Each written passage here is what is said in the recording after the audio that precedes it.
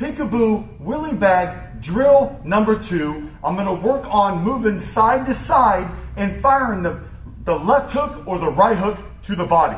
So I'm going to stand neutral in front of the Willie bag. Remember, I'm going to be closer to the bag because I'm throwing hooks. You don't throw a hook from way out here. You got to work your way to the inside before you throw those body hooks. So I'm here. I'm going to slip to the outside. Throw the 5.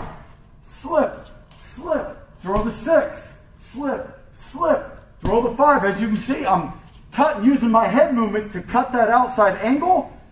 Throw the 5 to the body. Slip, slip, then throw the 6. So let me do it for 5 or 6 seconds so you can see how the drill looks.